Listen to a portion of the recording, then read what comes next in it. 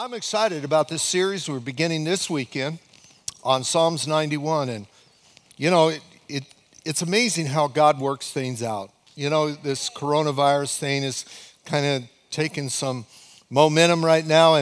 And I began to work on this several weeks ago, about 3 weeks ago or 4 weeks ago. And it's just like it's here right at the right time. Amen. And we're going to learn some exciting things today out of Psalms 91 and over the next few weeks. It's one of the most powerful Psalms in the entire Bible and one of my favorites, and it's one that we need to learn to pray. Matter of fact, I want to learn to memorize Psalm 91. Now, I've got portions of it memorized, but I'd love to be able to just memorize all of Psalms 91. But we're going to begin with where it talks about, and I've titled this message, The Shadow of the Almighty, because we need God's protection. We need God's covering, and we're going to learn how we step into that. It's just, not everybody is under God's protection. Not everybody is protected, not everybody, even believers, not every believer is protected by God, because we have to do our part. And if we're not doing our part, then we have to step into, and you're going to learn about that in a little bit. But I wonder how many people here have had a really bad day in the past. And think about it. What would be, if I was to ask you this question, matter of fact, to ask my wife, I said, Tammy, I says, what would you say was the worst day of your life? And I was working on this message, and I just wanted, and she said, well, there's so many of them that I can't just single out one of them. And the longer you live, you're going to have multiple bad days in your life. Days that you wish had not happened, you didn't necessarily see coming. And I thought the same thing. I thought, wow, if I think about it, there's all kinds of bad days. The day I got busted was one of the worst days of my life as I look back. But there's been some others before that and after that. And anyway, but it's during hard times that we need to be able to step into God's covering. Step into it and find his covering. During the 1930s and the end of the 1920s was the Great Depression. Now, very few people remember that. My mom was a young child during that time, a very young child, and she can remember a little bit about it. But if you've ever read about the Great Depression, it was really bad. People were homeless, people were without jobs. This was a global phenomena. It was all over the world. Matter of fact, this is a very famous painting called Hard Times, and it's by a Dutch painter. And if you kind of look at the painting, it kind of shows, you know, what this family is going through. They're homeless, and they're on the side of a road. They're going someplace, but really they don't really know where to go. And she's got a little baby there. She's nursing, and she's carrying this heavy bag. And the boy there, he's just tired. They're wore out. They have no shelter. The man, it's not that he's not willing to work. He's brought his tools with him, and he's been carrying them on his shoulder. And he's a very strong young man, and he was able to do a lot of stuff. But they just had hard times hit him. And a lot of times, hard times just hit you. It's not like anything you did wrong, or necessarily, just sometimes bad things happen to good people. And so we want to talk about that, because it's during these times that we need to be in a place of shelter. Now, what Psalms 91 is all about is the shelter of God. It's about shelter. It's about being under his shelter during these period of times. And I like this picture here, because this is, I imagine this cabin would be a really awesome place, but not right now. You know, can you imagine yourself out in a snowstorm, a blizzard? It's cold, it's miserable. Now, we don't have that happen here, but how many have been in that kind of weather? It is nasty, amen? I tell people I would rather have the hottest day of our summer over those people's warmest day in the winter. And So it's just a miserable time. Can you imagine that you're just stuck in this storm? Maybe your car's broke down and you're just walking, trying to find a shelter, trying to find refuge, and you're walking along, and all of a sudden you come upon this cabin, and you there's hope that maybe I can get out of the storm and I'm going to be okay and we're going to survive. We're not going to die after all. And you go up to the door of this cabin and the door just happens to be unlocked, and you open the door and you walk in, and this is what you see. That's what it's like to step out of the trials and tribulations of this life into God's shelter. That's what it's like.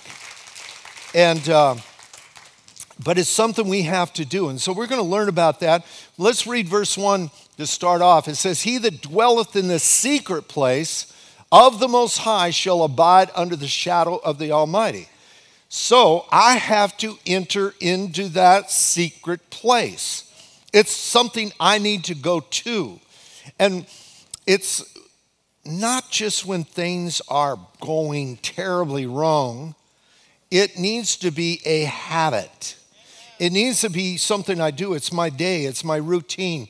I like to get up in the morning early. I wake up relatively early, not super early, but this morning I was up at 4:30, so it was super early. It's just like you wake up at 4:30 and you go, gee, dang, what do I do?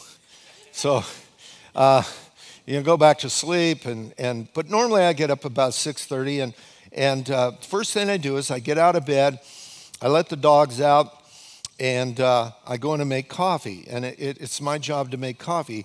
If I don't make coffee, my laundry doesn't get done for an entire week, so I cannot miss. And coffee's got to be ready when my wife comes out. When she comes out, if that coffee ain't ready, if I'm making it even, I'm in the process, it's like, hey, okay, you're supposed to be ready. She likes to walk out, and that's my job, and I love doing it for her because I love my wife so much. And incidentally, she's hiking right now. She's going to leave.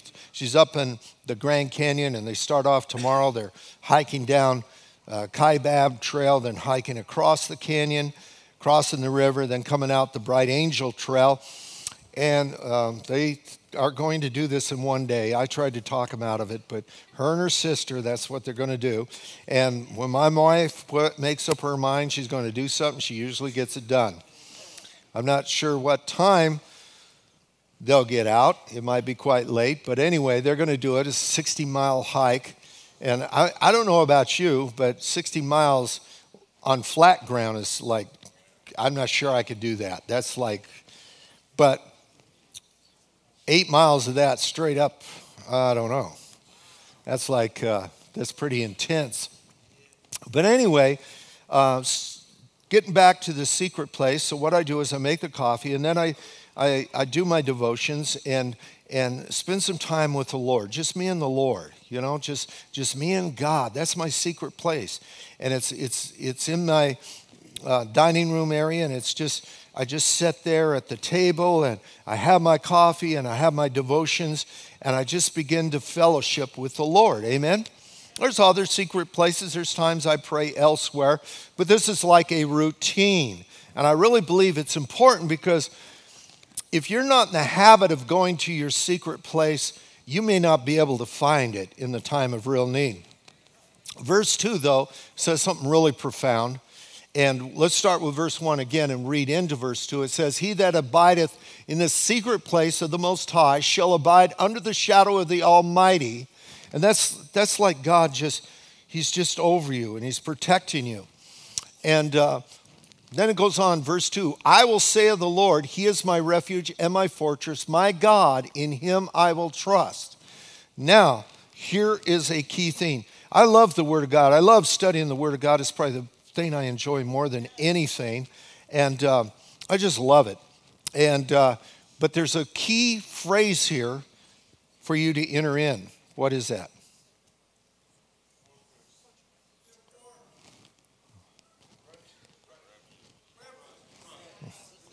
Oh, no. Huh? I will say of the Lord. I will say of the Lord. See, you have to vocalize God's word. You can think it, but there's not a lot of power there.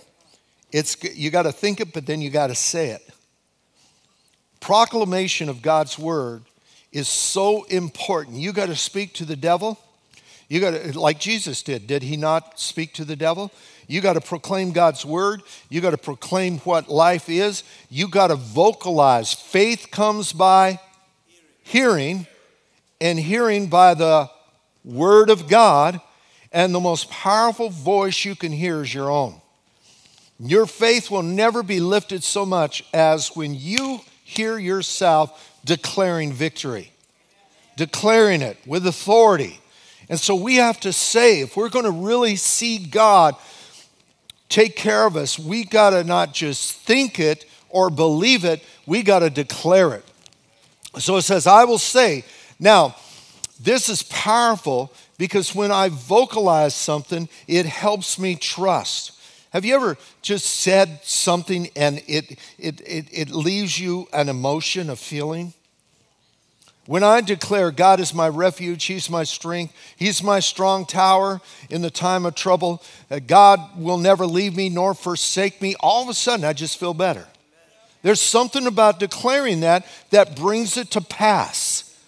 You know, by his stripes I am healed. I shall live. Psalms 119, verse 18. I shall live and not die, and yet declare the word of the Lord. Amen. Those kind of scriptures, you got to get them in your soul. And you got to proclaim them. And when you run into some problems and run into some stuff, you got to shout that out. And Psalms 91 is all about proclamation. And so if I'm going to enter into this safe place, I need to proclaim it. How about in Joel 3:10, it says, let him that is weak declare, I am strong.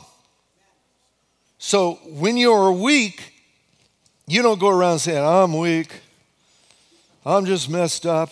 I just got problems. No, you go around declaring that through Christ Jesus, I can do all things. He gives me strength, amen? And by his, and I begin to declare who I am in Jesus Christ, not who I feel I am. So it's a declaration and it's a proclamation. We're proclaiming something powerful. We think about David, Joshua, Shadrach, Meshach, and Abednego. All of these in a very difficult, dangerous situation. Daniel is another one. All of these proclaim vocally and loudly, in spite of their circumstances, who God is and what God was going to do in their lives. You release God. It's by faith that God is able. He said, when I come, will there be any faith? And he said, according to your faith, let it be done unto you. So I need to get my faith up. And if I'm going to get my faith up, I get it up by declaring his word. And the more I declare his word, the more my faith comes up, the more I get confidence, the more I begin to believe. And so you need to shout it out, amen? So as we enter into times of trouble and dismay, we need to proclaim. Now I want you to stop and think, what is coming out of your mouth? What is coming out of your mouth? Is it fear or is it faith? Is it hate or is it love? Is it a curse or is it a blessing? What's coming out of your mouth? Because we are every day saying phrases. And we need to get to the place where we're careful. The Bible says put a guard, like a soldier, like a guard with a gun, over your mouth. Because out of the mouth speaks the abundance of one's heart. And if you know anything about your heart is not, it's not talking about the thing that pumps your blood. It's talking about your inner man, your inner being. It's talking about who you are.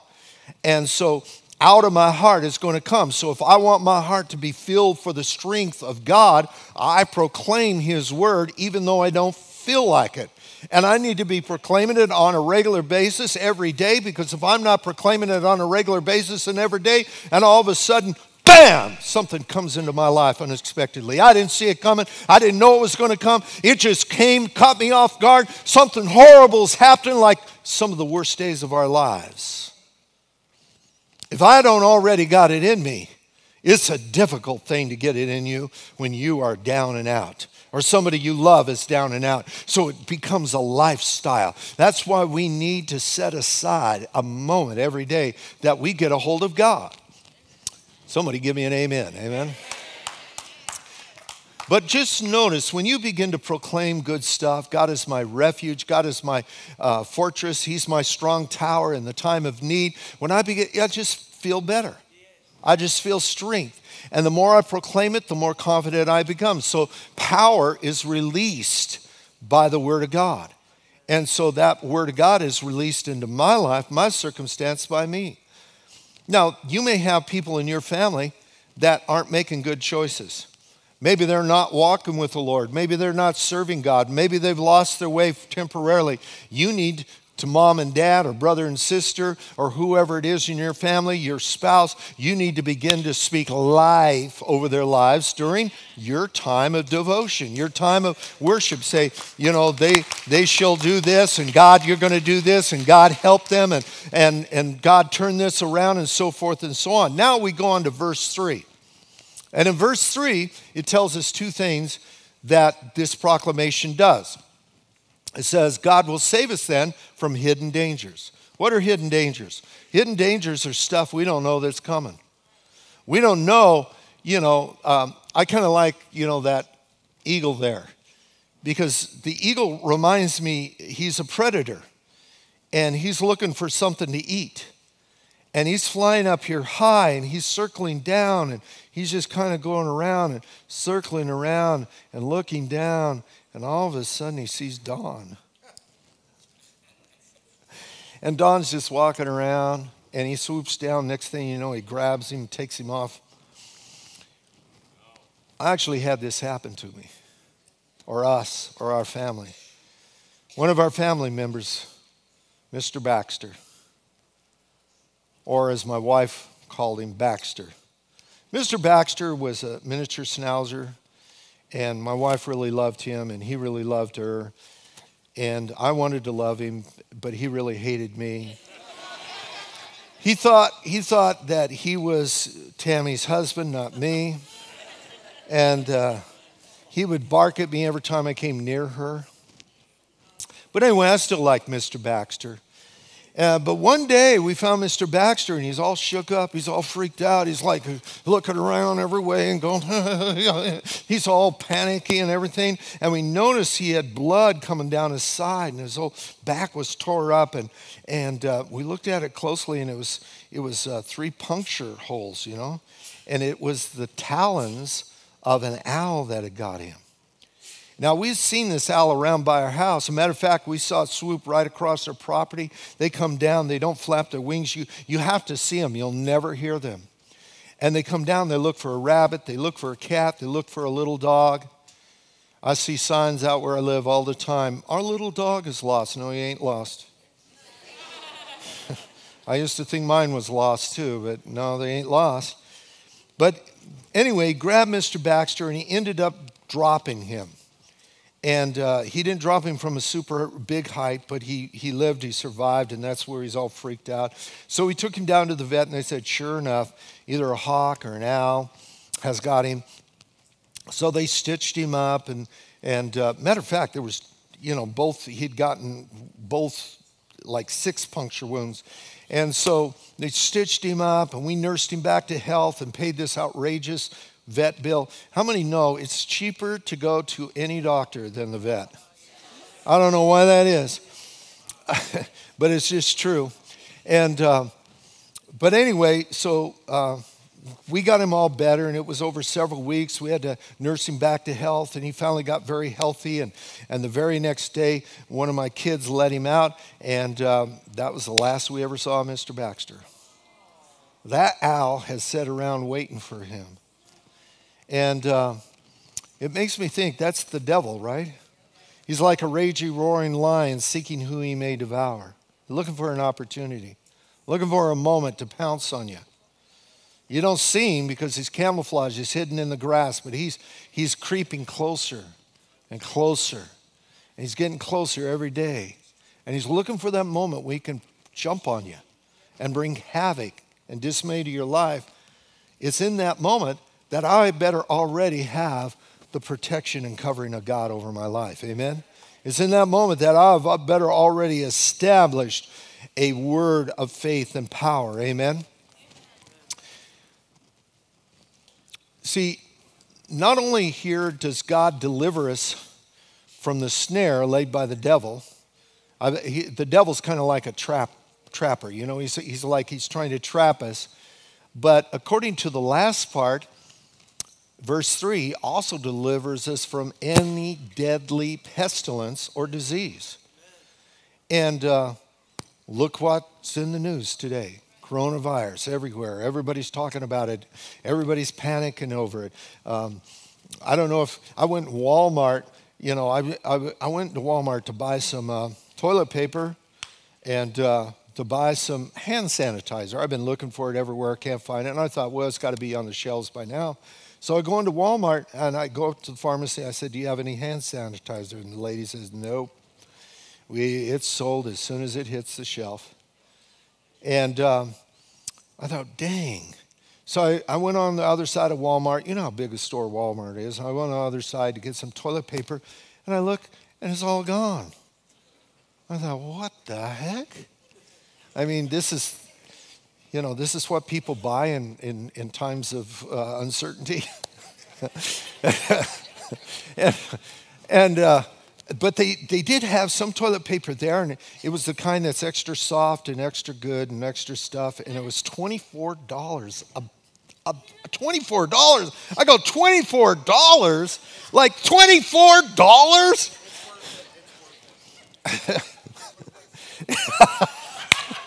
Don, please.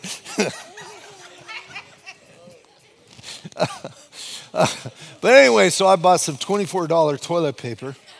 And then I thought, I'm going to get some Lysol because somebody put on Facebook, did you know on Lysol it actually says kills the coronavirus, human coronavirus? Well, that's what I thought. I saw them circled there and I thought, nah, I don't know. And I looked on the can, sure enough. I thought, well, I'm going to get me some of this. And I walked in there and lo and behold, the shelves are empty. Completely empty. But I look up high and there's 2 boxes way up there. I thought, okay, so I'm stretching and, and you know how they cut the boxes open, but everything's stacked in low. I fell and knocked one can down and I caught it, put it in my thing. I was going to give me a couple and pull the thing and the whole box rained down on top of me. I'm serious, just bang, bang, bang, bang, bang, bang all over me. And I thought, well, thank you, Lord. I thought, you'd kept me. You're keeping me safe, amen? And then I go down the next aisle, and a lady says, and I'm not really paying attention, she says, there's no bleach. There's not one bottle of bleach. This is Walmart. Like Walmart, you got this kind of bleach and that kind of bleach and this bleach and bleach. It's all bleach, but, scented bleach, unscented bleach, whatever. And it is completely gone. I go, oh, my gosh. People are really beginning to get a little panicky. And so I am excited about verse 3 because it says that God's going to protect me from that. Amen? Now, in the King James Version or in many versions, they use the word pestilence. In the Easy Read translation, they use the word disease. But I want to just read the definition of what a pestilence is. It's any virulent or fatal disease, an epidemic that hits the masses of people, any deadly disease that attaches itself to one's body with the intent to destroy. God's word says that he's going to protect us from that, amen? Now, I know it's a serious time, and I'm not just under, trying to make light of the coronavirus. I know it's very serious. I know there's all kinds of predictions and all kinds of stuff out there and so forth and so on. But I need help during these times, and I found help in Psalms 91. And you need to find help in Psalms 91 too. We need to stand under the protection of God. God says, I'll deliver you from the deadly disease that comes with the intent to destroy. So he's going to protect me. He's going to keep me. But I need to be vigilant and boldly proclaim that no disease is going to come into my home. Let me back up here. God will save you from hidden dangers and from deadly disease. And later on, as we go over the weeks, in verse 10, it actually says, and he will keep deadly disease out of your home. I like that. Out of my home, there's not going to be any disease. And I'm going to proclaim that, but I need to proclaim that because it says that I must say that the Lord is my refuge and my strength. I've got to proclaim that. And I got to do this on a regular basis. Now, I'm going to teach you how to pray. Psalms 91 is really a prayer. And here's one thing I want you to see about Psalms 91 is that it's a prayer of shelter and protection over you, your family, your loved ones, your place of work, just your community, what's around you. So it's something you're going to be doing. It's something you're going to be establishing in prayer. Now, the Psalms, most of the Psalms are not just songs of praise, but they're actual prayers. And so when next time you're going through a difficult time, next time you're going through some hardships, why don't you just Google that hardship you're going through and say, is there a scripture in the Psalms that deals with that? And then you just take that passage and pray it out loud. So I'm going to show you a woman who prays Psalms 91. She prays the whole Psalms. She prays Psalms 91, and what she does is she prays it she's reading it. It's kind of a guide. So she begins to read it and pray it and speak it as if she's just not reading it, but she's speaking it into her life, her reality. And then in portions, she will add her own verbiage. And at times, she will memorize part of it and not need to look at the scripture. But wouldn't it be cool if over the next few weeks we could memorize Psalms 91? And every day we just get up. I got up this morning and I said, I declared in Psalms 91:10 that no deadly disease shall enter my home or into my family's homes or into my church, amen, or into my community. I thought I'm just going to take this on and bring it on. So let's listen to her prayer. He who dwells in the shelter of the Most High will abide under the shadow of the Almighty. I will say to the Lord, you're my Lord, you're my God, you're my source. You're the one in whom I trust. You're the one who delivers me from the snare of the trapper, and you deliver me from the deadly pestilence. Your faithfulness to your promise is my shield against the enemy. I'm not going to be afraid of the terror by night, what another person could do to harm me. I'm not going to be afraid of the arrows, the wars and rumors of war. I'm not going to be afraid of pestilence, sickness and disease, or destruction, the natural disasters. 1,000 may fall at my side, 10,000 at my right hand, but it will not approach me for any purpose, because I've made you, O Lord my God, I've made you my dwelling place. Therefore no evil will befall me, neither will plague or calamity come near my household. Lord, I thank you that you're the one, Lord, that protects us from all of these things. You even give us your angels as a protection. Father, I thank you that we have authority over the enemy. We don't have to be afraid of what the enemy does. We put the enemy under our feet. We don't have to be afraid of the lion or the young lion. We don't have to be afraid of the destruction of any parts of the enemy. Father, I thank you for that. Lord, you're so good to us. Because we love you, Lord, you said that you would deliver us. You said that you would set us securely on high, far above all the principalities and powers. We don't have to fear any of those things. You said we'd call and you'd answer. You said when we were in trouble, you'd rescue us out of our trouble, that you'd rescue us out of any trouble that we come into. Father, I thank you that you said you would honor us. You said that you would satisfy us with a long life, not just a long life, but a satisfied long life. And you would allow us to behold Jesus, our salvation, our health, our healing, our deliverance, our protection, and our provision. Father, we can never thank you enough for this protection covenant.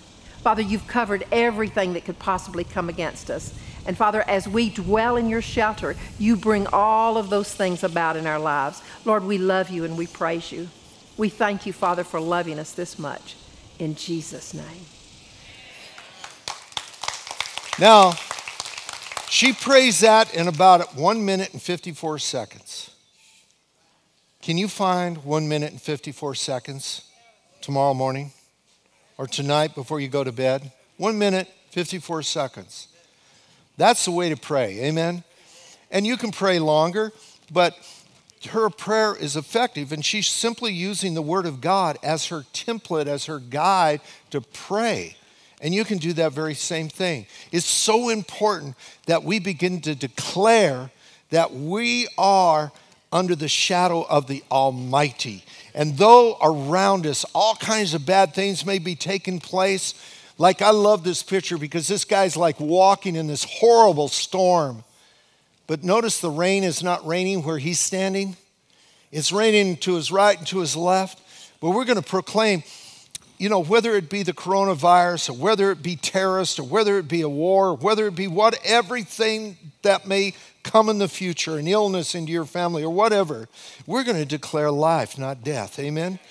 And it's a habit. We got to get in the habit, and we get in this habit by declaring it every day, not just when we're in trouble.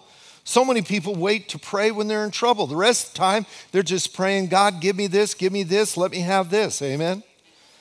And there's nothing wrong with asking God to help you get stuff, but let's have a moment every day. If we can take 2 minutes a day and set that aside of a declaration, just get out your Bible, get out the Word, and just read through Psalms 91. Speak it out loud.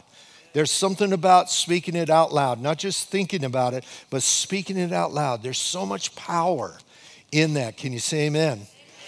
Now, next week, I'm going to talk about under his wings. And I love this picture because this is what geese do when they have their young. You know, they have their young on the shore, and then as they begin to get a little big, they take them out onto the water.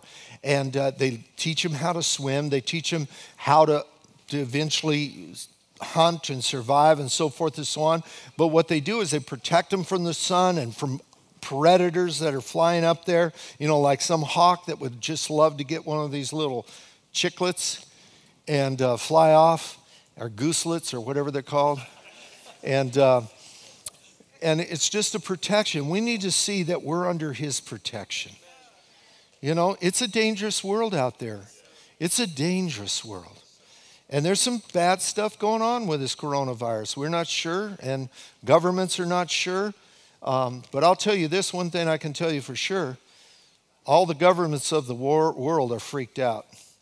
All of them, not just some of them. And closing borders and quarantining people, they don't just do that stuff without some serious worries and concerns. So our government is doing everything it can to protect us. I really believe that. I really believe we have the best people on this, and I believe that other countries have the best people. They're not taking this lightly, but we got God, amen? And that's what we can touch, and that's what we can begin to get a hold of. And you need to pray for the scientists and all the research people that are looking for some kind of cure or some kind of what do you call it? Vaccine, amen?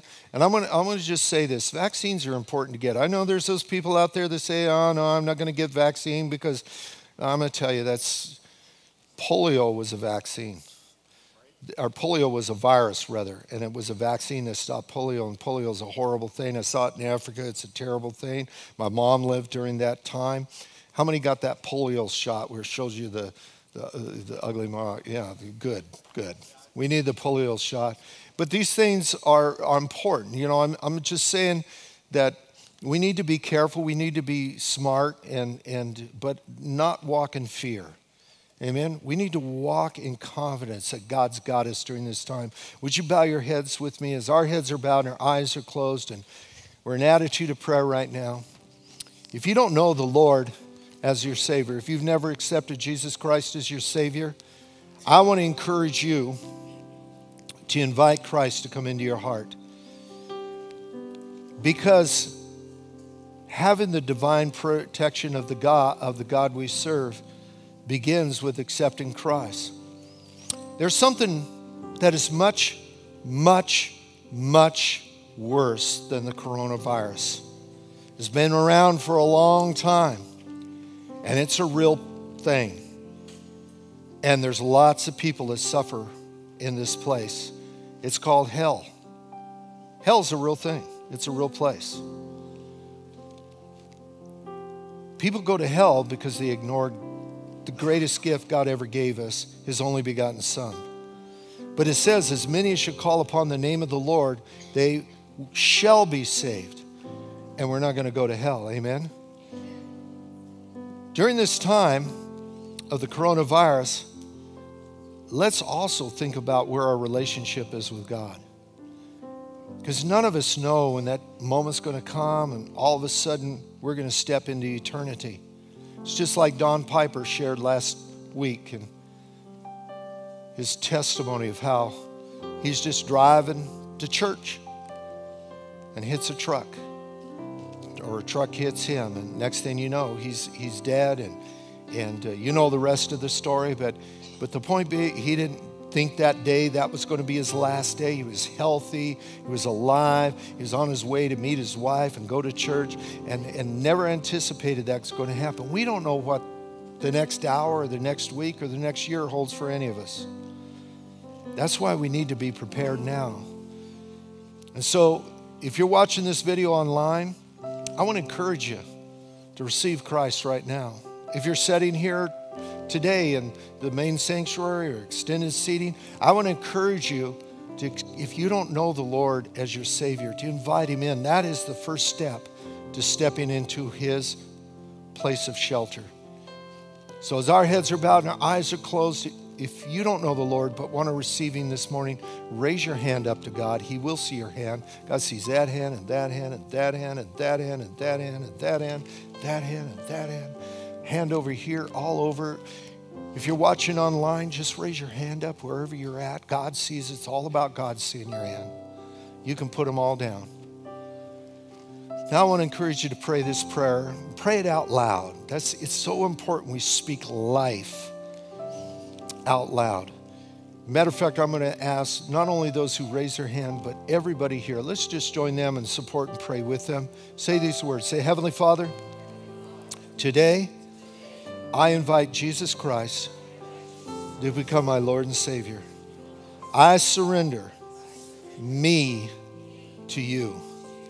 Forgive me for the mistakes I've made in this life, the sins I've committed. Holy Spirit, begin to dwell within me and fill me with your presence. I pray in Jesus' mighty name. And also, Father, I pray that no pestilence shall come into my home or my place of work, my community. I'll be safe, and all the people I love will be saved. And that I'll be quick to tell others about the hope that now lies within me, that they too might receive you as their Savior. In Jesus' name, amen. Let's give the Lord a clap offering.